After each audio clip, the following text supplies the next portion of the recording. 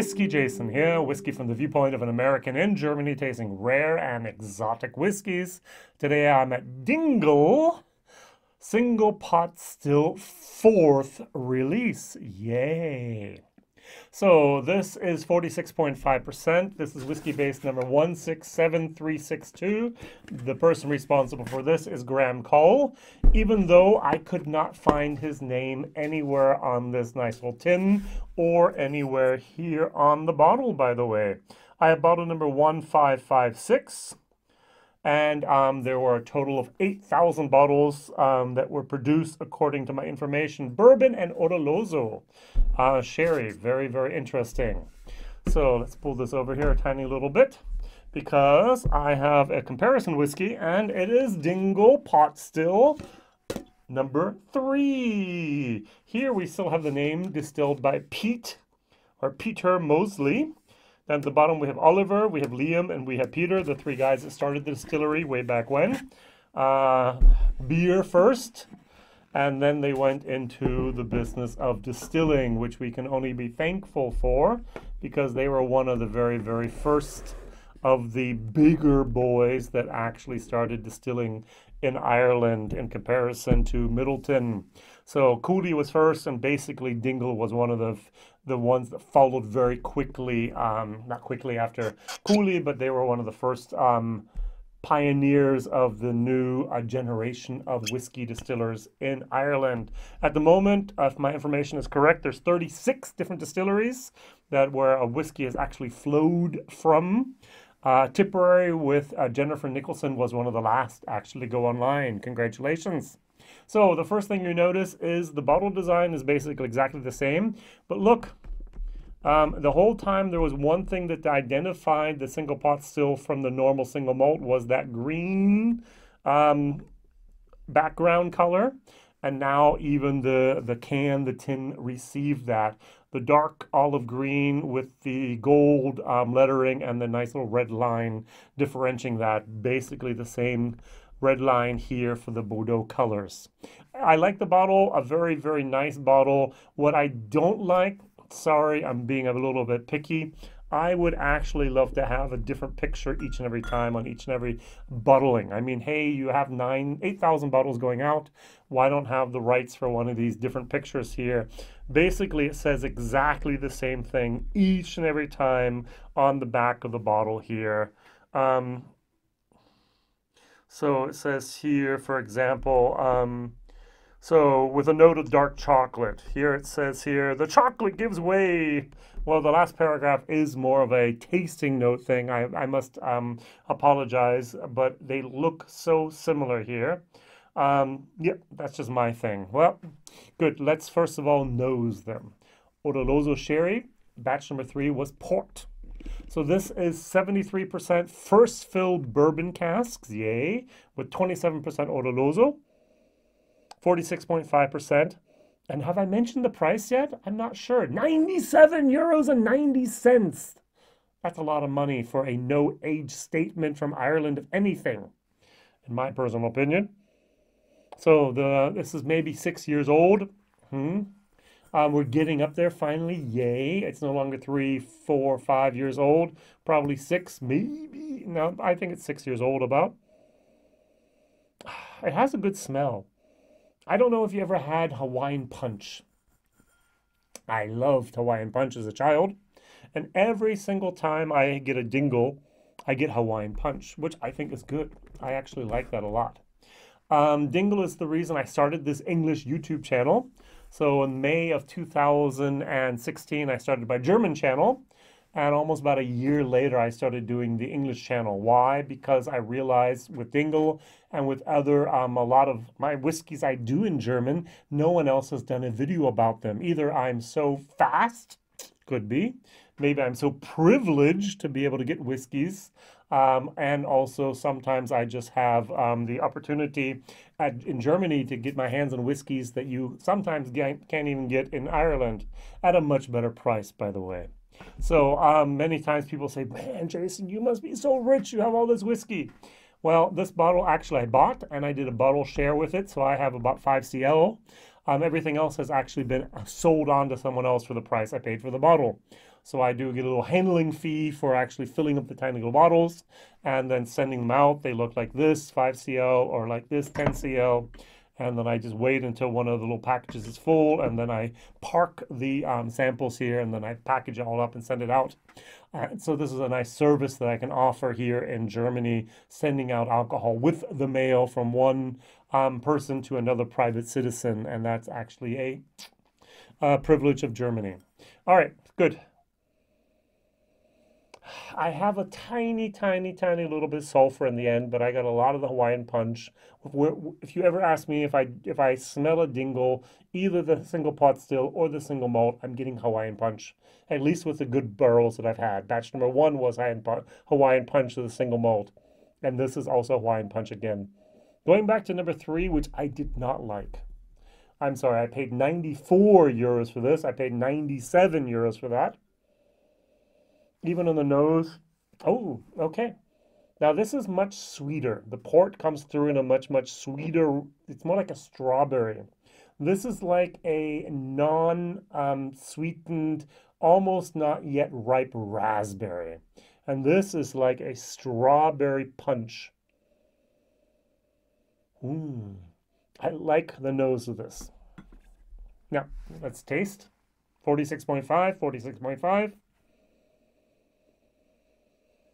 Totally different nose, but I like this one. I like the nose here better. Sorry.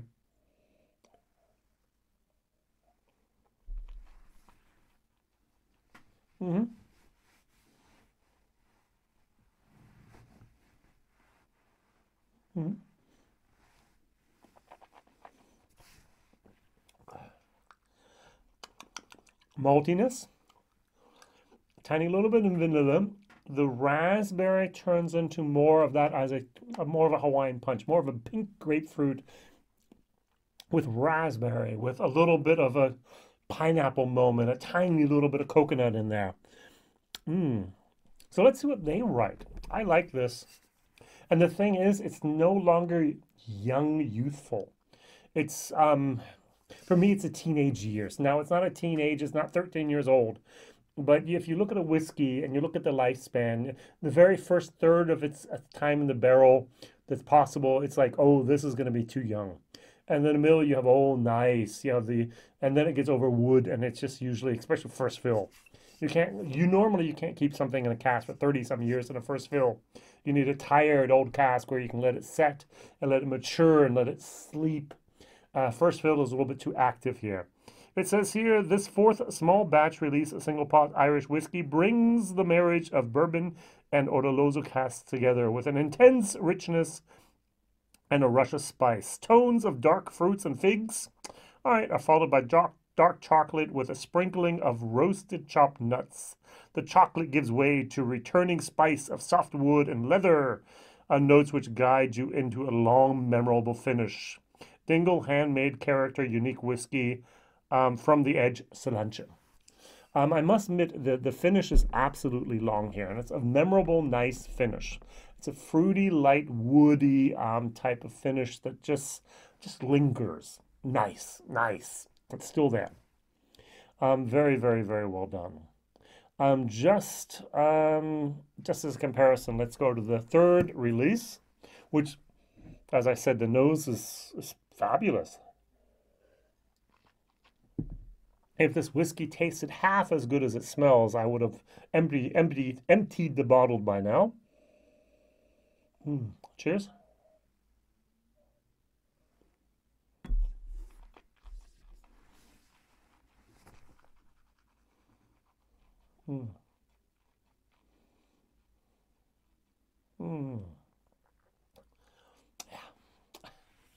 It's metallic. It's young. It's not ready yet. This was pushed. This was torn out of its maturation in the barrels, poured in the bottle, screaming, "No, I'm not ready yet. Don't do it to me, please. No." And they did it anyways. Well, they needed money. They needed cash flow. They need product recognition. They needed to put something out there. And the single pot still releases were just not there. Luckily, the fourth was like, hey, I'm not perfect yet, but if you really need something, I can do my best. And I don't think most people will be disappointed with me, so use me, use me. I'm first fill. First fill bourbon and first fill Oloroso. Don't expect too much, but I'm good. And that's what I'm getting here. Sorry, those little voices in my head are there sometimes. I don't know if that's a good thing or a very bad thing. Well, yeah. And now I'm going to criticize this whiskey, the fourth fill. The price. Never, ever, nada, niet, nein. This whiskey is not worth $97.90. This is, in my opinion, a 45 euro whiskey. On a bad day, a 60 euro whiskey where I go, oh, I paid 60 euros for this. Little overpriced. Never, never, ever, ever, never is this a 100 euro whiskey. This was 94. This was 97.90. So I'm actually going to give this a B minus minus for the taste. It's actually more of a C plus plus, but I'm going to give this whiskey a C plus plus, maybe on a good day a B minus minus. But the value for money is actually a D. This is an F. I cannot recommend anyone go out there buy the third release. Sorry if you ever get the chance to do that. Don't expect anything that's going to be overwhelming. This, on the other hand, is going in the very right direction. They're almost there. I can imagine a 12-year-old dingle going, "Hey, Mr. Redbreast 12, you think you're good? Try me. I'm better." And this will actually be better, I think. But we have at least 5 more years to wait for that now, don't we? All right, my question of the day is, and unfortunately, Dingle lost their distillery operator recently due to a sickness. It is, and very, very unfortunate about that. And now they are working and figuring out who's going to be the next distillery manager. And that's my question is, what does a distillery manager do in your opinion? And also, do you know any good distillery managers? So I've met Cullum from Glenfarclas, the distillery manager. I've met another guy from Glen Scotia. I forget his name. I could barely understand him with his accent. He was also the distillery manager. These people are actually a little different from what the master distillers do. The master distillers are basically responsible for the spirit that they produce on the pot stills, triple distilled in this case, actually makes it all the way through the process into the casks. Not all master distillers get to pick the casks. Some do. Not all master distillers blend their whiskeys. Graham Cullum did blend this and create this together with his team. But the operating manager actually does everything else all around. He makes sure that the casks are there. He makes sure that the people are there. He makes sure that the machinery runs. He makes sure that actually electricity is still there. He makes sure that everything else around the whole business of making whiskey actually operates, that the right things are at the right place at the right time. And that's actually more of a almost the same level of art form as it is to create a great whiskey, as we have with Dingle many, many times.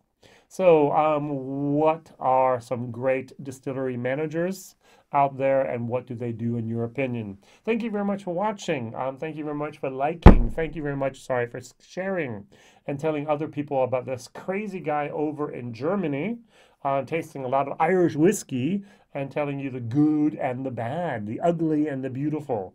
In this case, this is getting up to the beauty pageant level. Not yet, but almost. And this, unfortunately, had to go home and shouldn't have been let in the door anyways. Sorry for being so harsh, but that's my opinion of the third expression. All the best to you. Whiskey Jason here. Please tell others, subscribe, and see you soon. Bye-bye.